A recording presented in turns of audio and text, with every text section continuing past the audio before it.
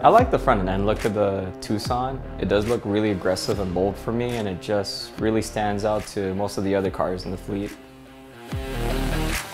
So in terms of suspension, the Tucson's ride, I was very surprised that it was a very smooth ride because when I was test driving it through Bird Island, there was like 100 potholes going through there. Being a firefighter at Aircraft Rescue Firefighting at CPA, one of the biggest jobs for us is just being able to go into a fire scene and suppress fires, go in, rescue victims, and also at the same time provide care as EMRs.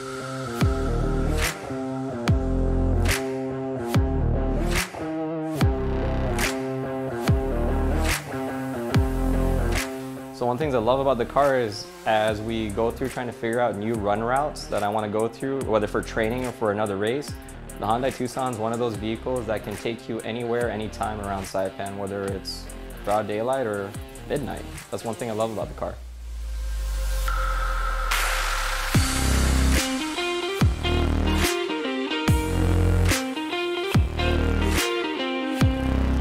One thing that I really love about the car is just that it's really spacious. So aside of being able to put stuff in for my extracurricular activities, I like the fact that you can go to grocery stores, fit a lot in the back. You don't need to buy a truck. You can just go for an SUV.